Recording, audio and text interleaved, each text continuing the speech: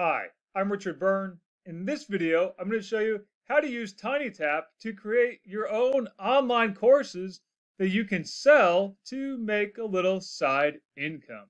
Let's go ahead and take a look at how this process works. Now, I should point out, if you didn't see my video last week about the basics of creating a TinyTap course, go ahead and click the link that's right down below here.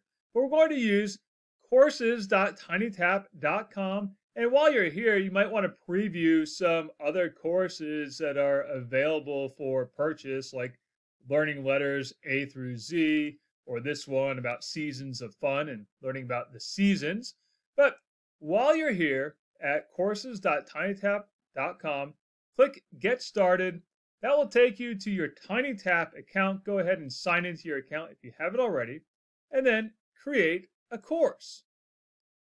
And I'm going to create a course here about weather. As some of you know, I have two little girls at home and they ask me all kinds of interesting questions. A lot of times they're about weather. So it's going to be called Weather for Kids. And my course summary is going to be all about the weather. This is a course answering common questions from kids about weather. Right, course goals. We'll say that kids between ages 3 and 7, let's say 3 and 6, will learn the basics of weather. Now, one of the things you might want to do if you're creating the course for sale, and by the way, TinyTap gives you 80% of all the revenue, and it doesn't cost you anything to create a course for sale. One of the things you might want to do is put in a promotional video about your course. Now, you're going to have to create that with an external tool and then upload it to Vimeo or YouTube, but you can put your link in there in the promotional video field. We'll come back and do that in just a little bit. Let's say that this course is going to be for kids who are between the ages of 3 and 6. It's going to be in English. All the content I'm going to use will be in English.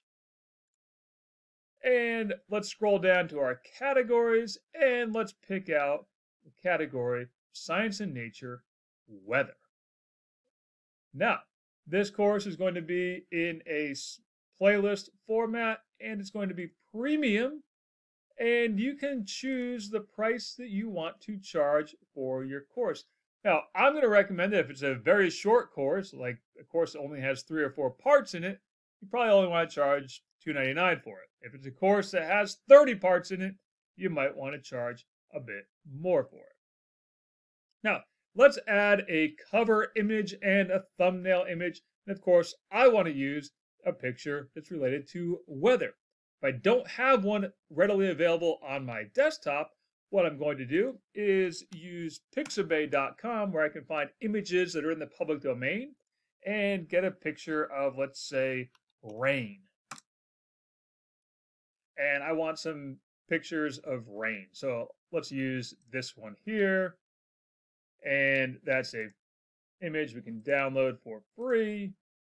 There it is. And let's now put that into our course. So I'm going to put that into my course right here by uploading that cover image. There it is. And so that's going to be my cover image. Let's go ahead and click that to approve it. There we go.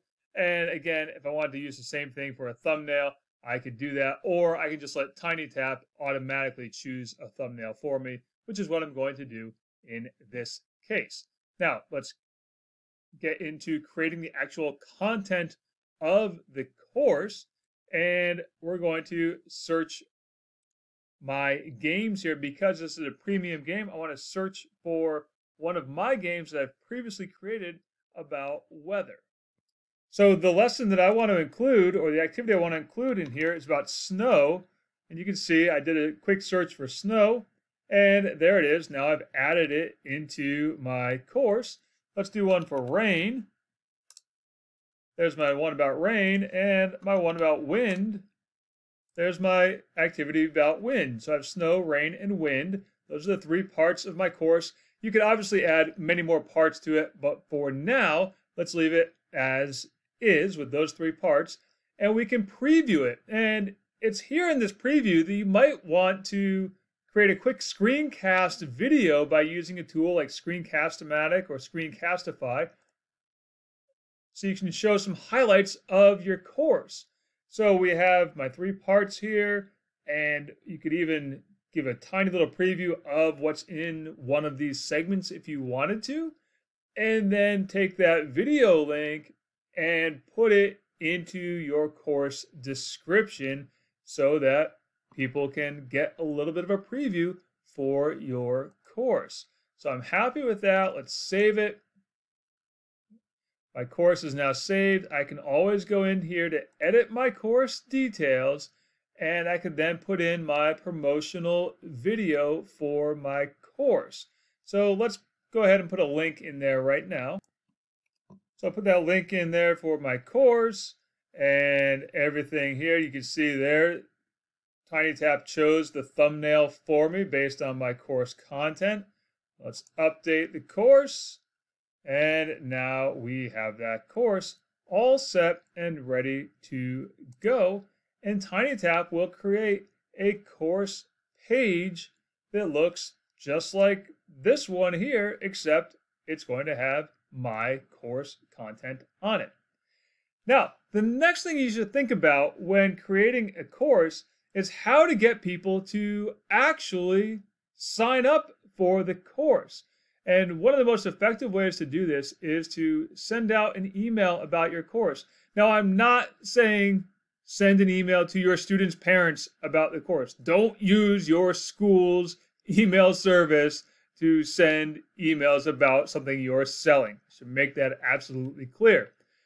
But I do really like email as a means to tell people about courses that you're selling. I've been doing it for 10 years, and I'm going to show you a tool that I use and is really effective at getting people to sign up for your email list so that you can then send them emails about your course.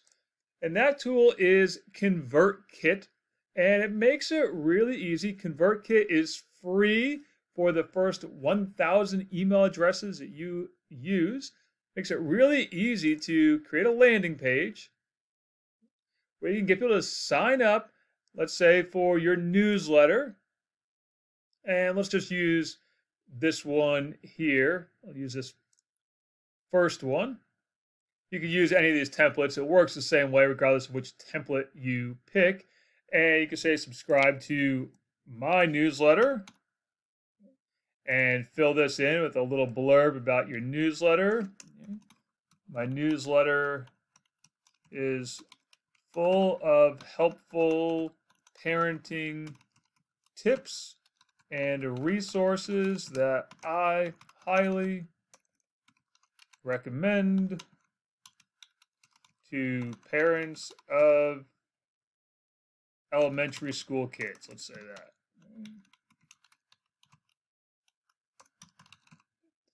Now, obviously, I'm going to want to swap out that picture, so let's edit the picture and put in something else or take it out entirely. Okay.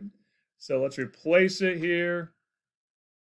And you can see this is my real ConvertKit account that I actually use. So you can put in different things in here. I'm going to use this picture here.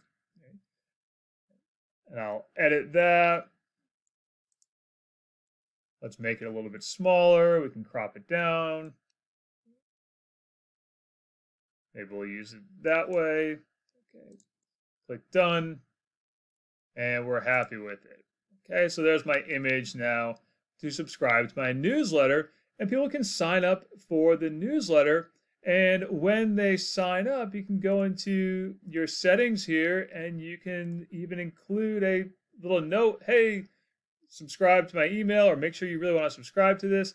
Or you can also include in there a little incentive like, hey, here's a link to my TinyTap course page. Right? Check it out. And of course, then you can send emails to everyone who signs up to this list. So that's a easy way to get people onto an email list for your TinyTap courses. And finally, I should point out again that TinyTap gives you 80% of all the revenue that your courses generate, and they don't charge you for building a course. So if your course doesn't make any money, TinyTap doesn't make any money either. For more things, more information about TinyTap and all the things you can do with TinyTap for free, click the links that are down below in the description here, or check out freetechforteachers.com.